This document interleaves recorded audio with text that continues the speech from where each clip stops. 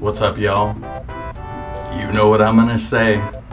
Today was a good day. Squats are almost completely rebounded. I think maybe there.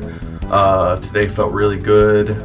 I did 520 for 3. That last one probably would have been a lot prettier if I wouldn't have been screaming so much and wasting oxygen, but whatever, still got it.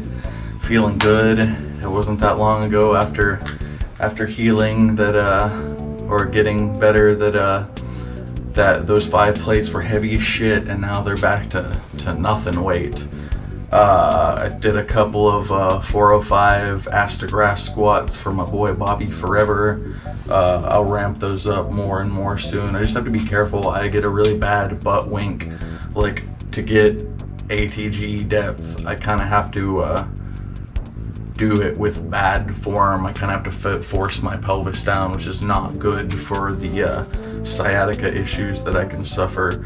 But also Batman, I found an inversion table for like $200. So I think I'm gonna get one of those. Thank you for the advice. I wanted to say a channel that I really like and I've been looking up to for a while is Sober Powerlifting. My dude is, I believe, like 54 or 55, and he's got me smoked in deadlift, he's got me smoked in bench, and he's climbing on my squat, man, and I think that's awesome. I love it.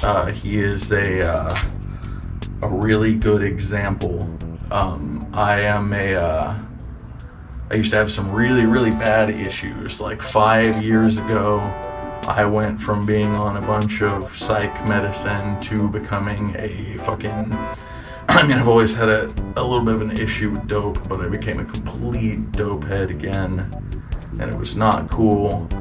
5 years ago, I was pre-diabetic, hypertensive, fucking dead inside, and now, thanks to lifting weights and discipline, I've proved to myself that it's not too late, and a bunch of us have, and I think that's super awesome. One thing that lifting weights helped me with is, like, I had that ideology in my head, like, man, what's the point, dude? The race already started, dude. Like, there's no point. That's such a dumbass mentality.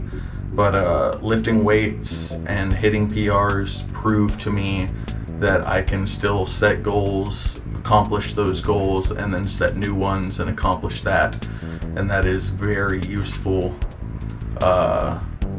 It has helped me become a fully actualized man, and I'm so better off for this, for going down this path. So yeah, I appreciate y'all. And also Ever Ascending Syndrome, I hope you're doing good, brother. I know you were having issues with your pec.